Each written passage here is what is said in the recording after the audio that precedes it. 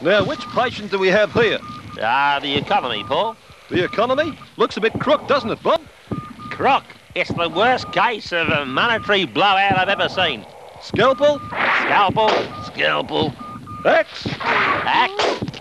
X. Ah, that's getting it. What's the aim of the operation, Paul? Cosmetic surgery? No, Bob, the bloody patient was overactive, too healthy, running around like a blue-assed fly and getting overheated. So we had to slow him up a bit.